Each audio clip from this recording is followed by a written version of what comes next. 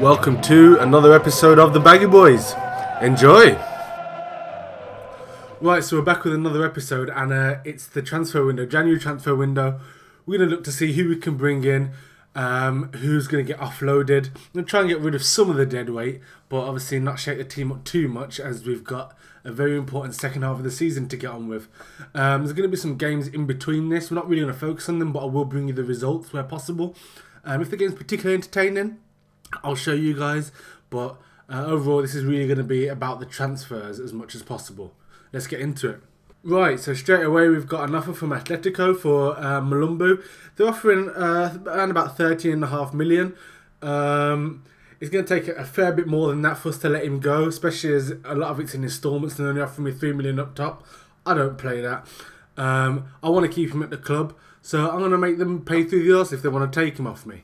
Right, so I told them what I wanted, essentially in the region of around about 25 million, and they've decided they're not involved. They don't want to put that money up, which is fine by me. I don't want to sell him. They haven't got the cash needed to take him away from West Brom. Right, so we just played Crystal Palace in the Cup, 5-1. Easy money, easy passes through to the next round, and yeah, it wasn't really a contest. Let's get back into things. Right, so it's another game, another 3 points, and we're really starting to close in on the top teams in the league. There's only 10 points between us and second place at the moment. Man United are running away with the league. We're not really chasing that. But if we can keep putting some points together and get a point or two from the top sides, we can really get into Europe this season and really push on and achieve something great in our first season with West Brom. Great stuff. Right, that's another 3 points on the board. 2-0 away at Hull. That's put us up into 9th place. Tottenham still got to play later on in the game. But if they drop points, that's looking great for us. We're picking up these points now. Teams really are struggling to stop us at the moment. We just need to make some signings in this window. Ideally, I'm looking for a left winger just to kind of give us more options there. Because if Dorrans gets a permanent injury, picked up a knock this game. If he gets a permanent injury, we're really stuck in that position. I think we've only got Varela left who can actually do a job there. So we're trying to bring in a couple of names in. We'll see what's happened. We tried to bring in Nzogbia, and we got the transfer fee sorted with Aston Villa, which was great. And then he decided he wanted 71 grand a week. What? Bro, what are you talking about, man?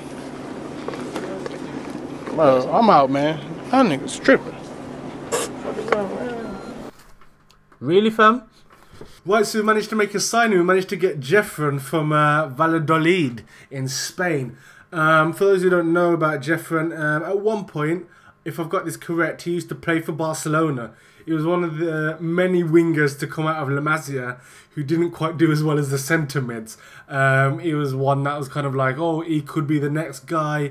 I think essentially Pedro was the player that Jeffren was supposed to become.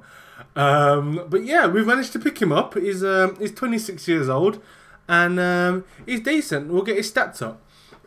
Okay, so there he is. You know, he's not going to set the world alight, but he's a very good player. He's left-footed, which is what I wanted, really. I didn't really want people kind of cutting in from the right and trying to do something. I like my wingers. If I'm going to play with wingers, I like them to play wide. Otherwise, I'd set them as inside forwards. No issue with that with Jeffren. He can play as an inside forward, but I'm not going to be having that.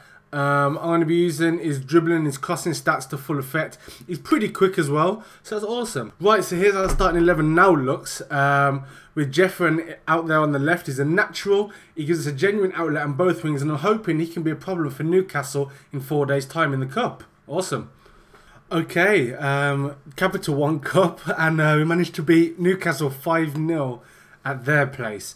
Jeffren, the new signing, went straight into the squad, got himself an assist, played an 8.8. This is really quickly becoming a success story with this squad. Whatever happens this season, it really looks like something promising and definitely something we can build on for next season as well.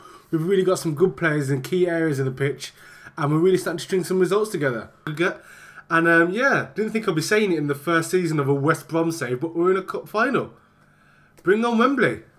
Right, so final game of the episode, and 7-3 at Chelsea. It was a crazy game. We managed to get 3 goals against Chelsea and also have the most possession as well, which is great. We went out, we attacked them. They ended up winning. They were fantastic down our right-hand side. They just picked us off time and time again. But we've had a great run, around about 10 games unbeaten, something crazy like that. Had to come to an end at some point. And yeah, it was against Chelsea, but you know, still got a few days after the transfer window. It'll be interesting to see if there's any business done. But until then, you know, it's been a great game, and we'll see what we can do in the final couple of days. Right, so the transfer window's come to an end, and it's been interesting. We've managed to hold on to Malumbu. No other offers came in for him, and surprisingly, absolutely no offers came in for Berahino, despite the fact he's got 21 goals in 22 starts.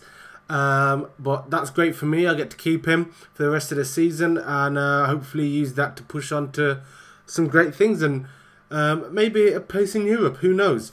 I did, however, manage to sign Jeffren. He's come into the squad, and he's been fantastic.